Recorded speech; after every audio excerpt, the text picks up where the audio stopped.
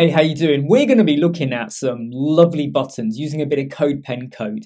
I've got over here a section, nothing fancy going on, but I want to add a button with a bit of movement. Why? Because it can sometimes make a bit of a difference on your website. Just add a little bit of creativity. So I'm going to go over here and I'm going to drop in the HTML widget. Literally, that is it. We just drop it in and then a bit of code. The description, well, copy of the code will be in the description so you can go away and have a look at it. Let's stick that in. We now have a wavy, liquidy, watery kind of movement going on there with the word button. Over here, I have added in how you would add in a link. So what you would do is you would modify this bit to say whatever you want to say. Let's put it back to button.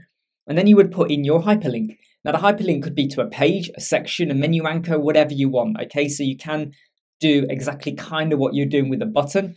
If you want to use this to summon a pop-up, you got to create your pop-up, go over to where you assign your pop-up to a button, hover over it, and then a code will appear, okay? Or you can inspect it, get that code, and again, you can assign it over here as well. But the key bit is that you can start to modify, put out 20, you can start to modify the size of it, the font family, the padding, the border radius. Look, if I take this off, it's going to have nothing in. Let's put 40 back in.